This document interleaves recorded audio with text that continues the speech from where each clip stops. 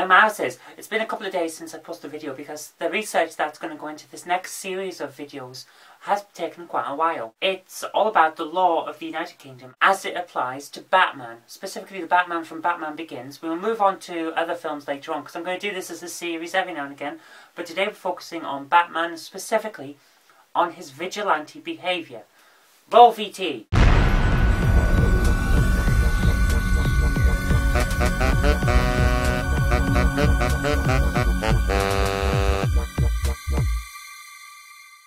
Okay, the first thing we have to do is decide whether his patrolling the streets looking for crime is actually a crime in and of itself. Now, the laws of the United Kingdom are specifically set up so that unless there is a law that says you can't do something, you are able to do it. So basically, when people say there's no law against it, that is actually how our legal system works. If there's no law that specifically prohibits something, you are able to do it. It's called a negative law system. You're allowed to do something unless specifically that right is taken away. Now here's the fun part. There's no law that says you can't patrol the streets looking for crime. It is actually something that some people do. They go around dressed in costumes because they like superheroes and they patrol for crime, and then they call in to the police to report it. The neighbourhood watch system, everything like that, that is all based on the fact that people can patrol the streets looking for crime. So Batman can go about patrolling on his nightly prowls, that's fine, perfectly fine, but what if he's wearing a costume, which he does because he wants to protect his identity?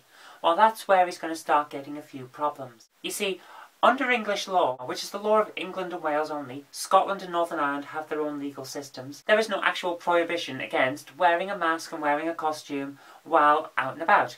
You're perfectly fine to do that. You can cover your face. We're one of the few European countries that hasn't banned burqas, for example. Face coverings, that's fine. So, unless Batman is thinking about going and trying to make a deposit into his local bank, he's probably going to be alright. Unless the police are around. Section 40 of the Terrorism Act 2000 states specifically that the police can ask you to remove anything that's on your face that is disguising your identity. Basically, the police have the power, as part of their stop and search abilities, to determine whether you are who you say you are and whether you are a wanted person. So they can ask you to remove a face mask, and if he doesn't, that's a criminal offence. So basically Batman's fine unless the police are there and ask him to take his hat off, in which case he's in a bit of a problem. So let's just assume that he's out on his patrol and the police aren't around asking him to take his mask off, but he sees a criminal. Either someone who he knows has just committed a crime because he saw it, or he knows is about to commit a crime, or is in the process of committing a crime. Any of those three is fine. What if he wants to arrest them? Surely he has no power, he's a private citizen. Section 24A of the Police and Criminal Evidence Act 1984 specifically allows the members of the public to make arrests where there is a crime in process, a crime has been committed, or a person appears to be about to commit a crime. But they can only do it if it isn't more reasonable for a police officer to make the arrest instead. So, in a situation where there's no police there, Batman can apprehend and detain people who he thinks have committed a crime, or have committed a crime, or are committing a crime at the time. So, great. What if they resist? And they will. Well, that's fine too, because although the newspapers have for many years said that people are getting sued for trying to defend themselves, Britain does have rather nice self-defence rules. If a person tries to resist arrest, you can use reasonable force to defend yourself and to keep them in place until the police arrive. That's the good thing. So Batman can restrain people, even if they fight back, and he can fight them back if he thinks he's in danger. But that's the problem. You've got to remember Crown versus Martin. That's a familiar case to anyone who was in Britain, where a farmer shot a burglar in the back while the burglar was running away. And the courts decided that that wasn't really a reasonable use of force. And that's where a lot of the problems that we have with the media come from at the moment, where they're saying, oh, you have to be careful because you have to be nice to criminals. No, you don't. If they're attacking you and look like they're going to kill you, you can use lethal force. That's self-defense. If they're attacking you and it looks like all they want to do is get you off them so they can run away, you can't use lethal force. But that's fine, because Batman doesn't want to kill anyone. So, as long as he doesn't go overboard with his use of force, he'll be fine.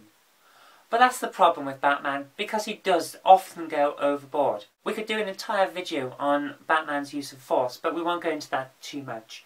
All we're going to say here is he has some gadgets that he probably shouldn't have, specifically batarangs and his grappling hook. because those will unfortunately count as concealed weapons. He keeps them under his cloak. Sometimes he has them in his utility belt where you can't see them. Depends on which depiction of Batman we're going on about here. So, he has concealed weapons. Concealed weapons are illegal in Britain and have been since 1953, where Section 1 of the Prevention of Crime Act 1953 specifically states anything that could be used as a weapon and is concealed by your person can't be carried. And actually, anything that could be used as a weapon or has been modified to be used as a weapon is illegal to carry anyway, regardless of whether you've hidden it or not, or you're waving it about in the air, especially if you're waving it about in the air, because that's a public nuisance. So, Batman's in a bit of trouble there. He can't use his gadgets to detain people, he can't use his gadgets to question people, which we're going to come on to in another video, but he can use his fists, his feet, his head, whatever. So for the most part, when you see Batman and he's beating up on people, that's actually not bad. As long as they were attacking him or trying to resist arrest, that's fine. So, in conclusion, for the most part, Batman's vigilante activities are actually legal in Britain, which is quite good. So, you can go around in your cape and your mask. Jumping across rooftops is probably out of it, and we'll get on to why in a later video.